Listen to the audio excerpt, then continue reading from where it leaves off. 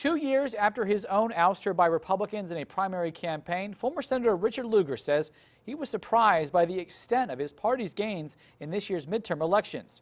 2 weeks after that election, News 18's Jeff Smith sits down with Lugar, who says he's hopeful about the final 2 years of Barack Obama's presidency. Much of the campaign was devoted to criticizing the president, and it was effective. Now, people are asking presently, okay, he's ineffective, what's your program? Right. What are the alternatives? And that will need to come forward very rapidly. After 36 years in the United States Senate, Indiana Republicans finally said no, sending one of that chamber's most senior members packing in 2012.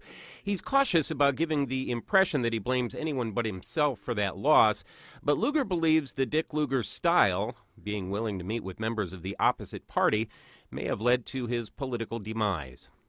They would say to me, for example, Dick, we appreciate what you've been doing in getting the Russian arms destroyed or various other achievements in foreign policy, but we don't want to talk about that anymore. We'll talk about things right now, taxes and spending and deficits and so forth. So in any event, it was the temper of the times in which the type of leadership that I had attempted to offer, the successes that we had had were recognized, and I appreciate that. But they felt simply those were not the objectives of this time. 2 years removed from the Senate, Lugar says he thinks U.S. foreign policy is now marked by a sense of drift.